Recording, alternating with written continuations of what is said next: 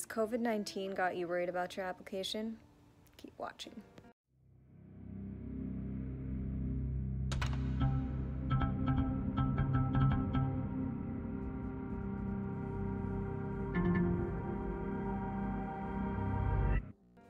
Hey Pod Squad, I'm Diksha.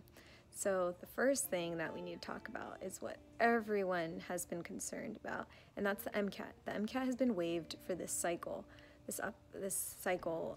for 2019-2020. So the good thing about that is the people that were going to take the MCAT anytime soon, they don't have to worry about that aspect of their application at this time. Now that doesn't mean people who were not prepared whatsoever to apply this cycle suddenly apply this cycle, because the thing with that is you are going to rush the people that were going to write your letters of recommendation. You need to still have your grades processed, your transcripts processed. As Yona and I have recommended before, you want to make sure that when you're asking for your letters of recommendation, you give those individuals at least a few weeks to a month. So that being said, you still have time for that if you want to.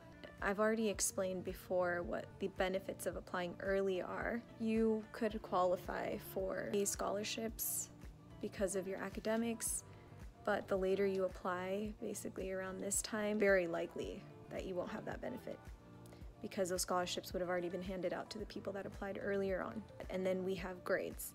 People were worried about their pass, no pass, pass-fail courses. But their courses that are usually normally graded are now being turned into. Now, that should be okay with all the programs because they understand our circumstances, they understand your circumstances. A lot of the podiatry programs have even been considering, for now, switching to pass, no pass for our own courses. But of course, I want you to practice caution and definitely contact the programs that you're interested in and ask them, is that something that they're considering doing, right? So some people were thinking of getting more shadowing hours in, perhaps you haven't even shadowed yet, and that was something you were thinking of doing around this time.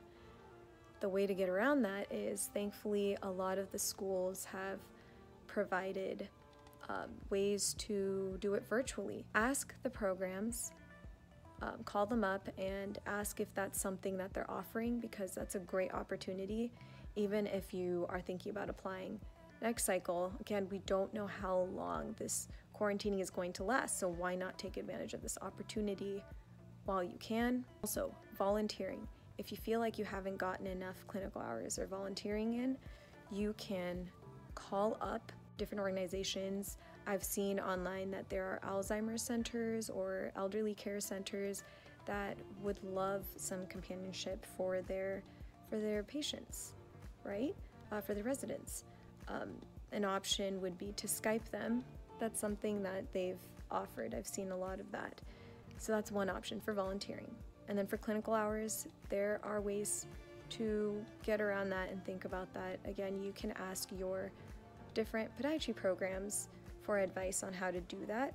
If I haven't touched on anything that concerns you, then please let me and Yona know, and we'll be sure to get back to you about that. And please like, comment, subscribe, and hit that bell icon, because it'll help us to reach as many people as possible and works with the YouTube algorithm. All right, take care, Pod Squad.